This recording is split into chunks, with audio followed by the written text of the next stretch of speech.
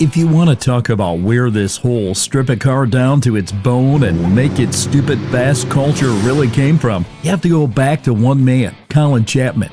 The man was essentially the godfather of the less is more philosophy in motorsport. While everyone else in the 1950s was obsessed with bolting on bigger engines and heavier bodies, Chapman had a different philosophy: simplify, then add lightness. And here's the thing, this wasn't just a cool catchphrase, it was physics.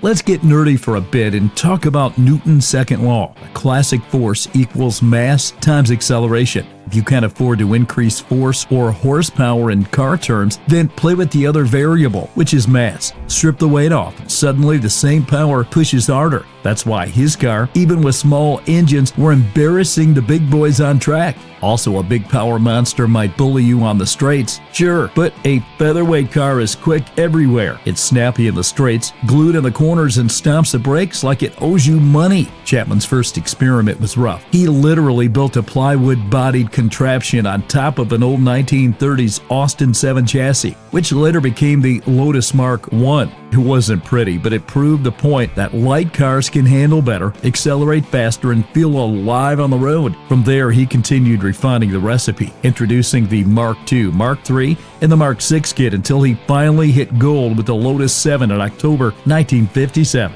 The Lotus 7 was light enough that a modest Ford engine made it feel like a rocket. And here's the genius part. Chapman sold it as a kit car. That meant regular enthusiasts could buy the parts, couple them together in their garages, and avoid the nasty British purchase taxes that applied to fully built cars. Back in the late 1950s, the 7 was a featherweight rocket by the standards of its day, tipping the scales at just 450 to 500 kilograms depending on specifications. The base cars barely scraped 40 horsepower and needed around 16 seconds to hit 100 kilometers per hour. But with a Coventry Climax or Consworth turn motor, you'd be down in the 7 to 9 second bracket. To put that in perspective, that's Mini Cooper S territory, except the Lotus weighed less and cornered like nothing else on the road. Drivers described it like strapping yourself to a go-kart with license plates. So why is all this important? Because the Lotus 7 set the DNA for every Exo car that followed. And without Chapman and the Lotus 7, there probably would be no Ariel Atom, no Exo Motive, and no Goblin. Just heavy cars chasing horsepower. So once Chapman planted the seed with the Lotus 7, car needs everywhere basically got the same crazy idea. What if we just took everything off a car that wasn't 100% necessary? That thought is what gave birth to what we now call Exo cars. Now, for a long time, Exo builds were mostly the domain of backyard fabricators, dudes with a welder, an angle grinder, and questionable judgment. But things started shifting in the 2000s. One of the first proper commercially developed Exo cars was the Rocket. Launched in September 2007 by Mills Extreme Vehicles, the Rocket wasn't just some garage hack job, but it was road legal, sold as a kid, and had an actual engineering backbone behind it.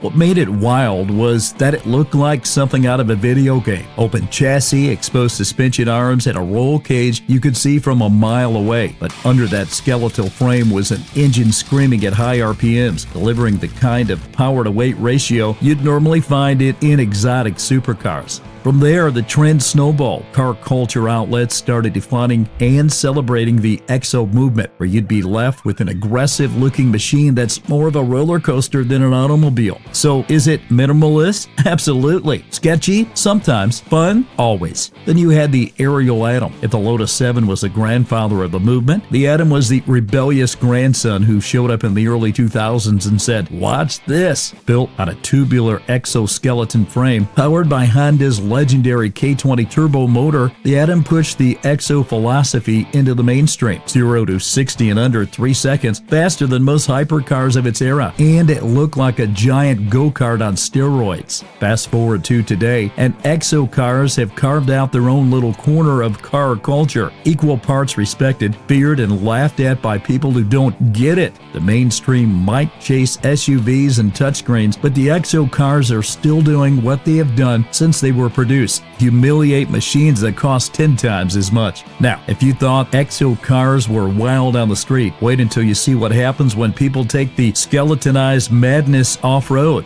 Because yeah, it's not just about gaping supercars at traffic lights. Some builders looked at a roll cage on wheels and thought, why not make it a dune buggy that can yeet itself over sand dunes? Enter companies like Exomotive, which don't just sell sleek track toys. They push the concept into the dirt with off-road Exo builds. Imagine the same bare bones and lightweight chassis you'd expect, but now jacked up with lifted suspensions, reinforced shocks, and a wide track that can chew through ruts and bumps without folding in half. These things are built to launch off jumps and blast through mud. But here's the fun part. The off-road Exo formula means you don't need a monster engine to have a good time. Drop a Mazda Miata drivetrain into a tube frame with basically no bodywork, add big knobby tires, and suddenly you have a desert toy that can out-hustle traditional buggies. Culturally, this is where Exo cars and dune buggies intersect. The VW Beetle dune buggy, seen of the 60s and 70s, was built on the same principle. Strip it, cage it, and make it light.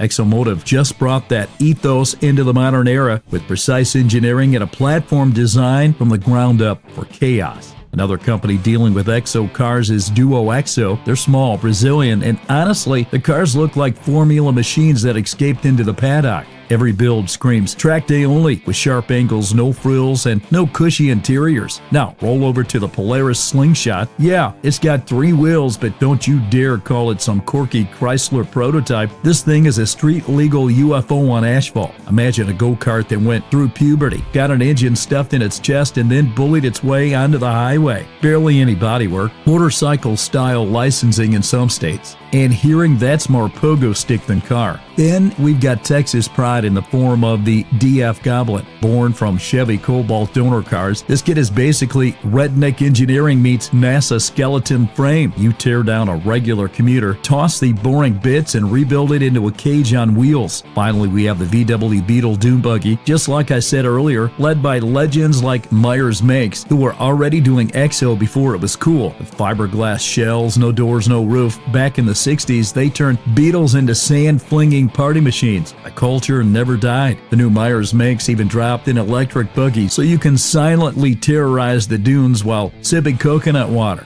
Here's a cold shower moment. In the US, you can pretty much bolt some wheels on a lawn chair, slap on a VIN from a donor Miata, and depending on your state, walk out of the DMV with plates. But the moment you cross the Atlantic, it's a whole different story. The EU isn't playing around with cars that look like they crawled out of a shed. Safety rules, emissions, paperwork, yeah, good luck. That's why Exo cars over there don't bother pretending. On the road, they're ghosts, but on the track is where they show teeth. Light, raw, stripped to the bone, these things turn every lap into a cage fight with physics. And honestly, that's the only stage they need. Forget the idea that Europe's shutting the door on Exo cars because the Atom 4RR laughs at it. This thing isn't just a weekend toy. It's a 525 horsepower missile weighing 680 kilos, fully road legal, and savage enough to make a 911 turbo look like it's on training wheels. Alright, let's pump the brakes on the hype for a second. Exo cars look like the ultimate cheat code, and here's the part most people don't talk about. They can also be rolling death traps if built wrong. See, a proper Exo car isn't just a skeleton with an engine stuffed in. The space frame is literally the backbone of the whole machine. Every weld, every joint, and every piece of tubing is carrying stress loads from acceleration, braking, cornering, and even just sitting inside the vehicle. Mess it up and you gamble with your life.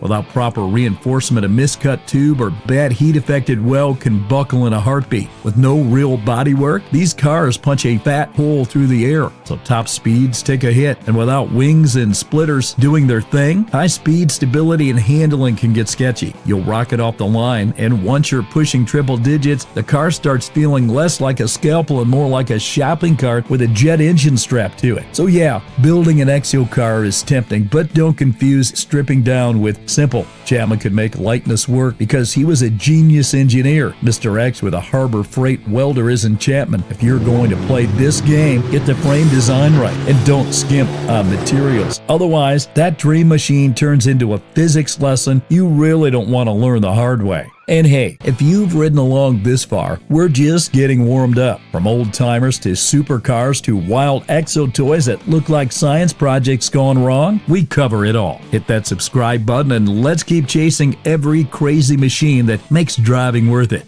Remember, any car which holds together for more than a whole race is too heavy.